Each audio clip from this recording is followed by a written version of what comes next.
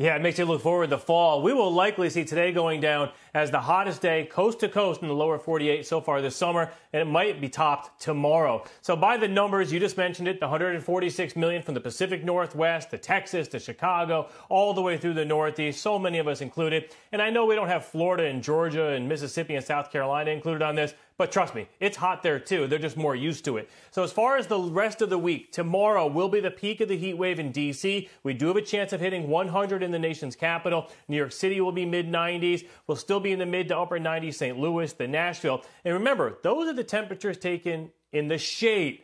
And then when you add in the humidity, this is the feels-like temperature when you walk outside on your skin. D.C. could be one of the hottest spots in the country tomorrow with the feels-like temperature of 110 degrees. That's dangerous categories. Got to feel for anyone working outside. New York, about 105.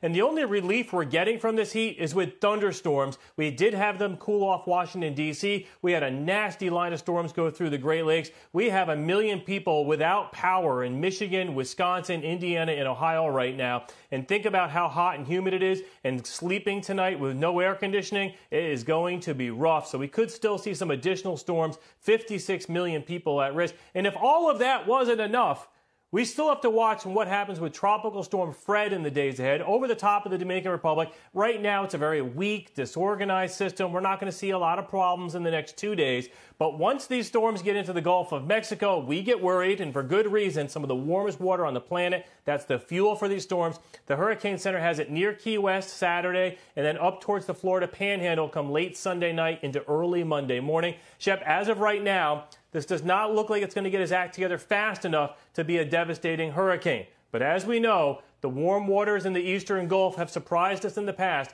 We're still on edge and watching it now, but there's no reason for anyone to take action. You know, Bill, on this heat wave, the National Weather Service is saying the lows at night are even going to be sweltering.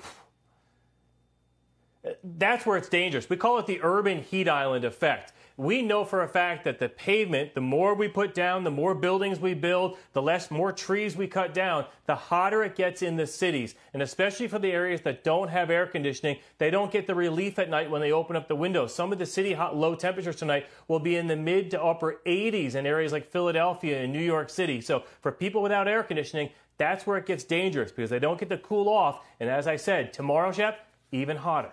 Wow. Bill Cairns, thank you.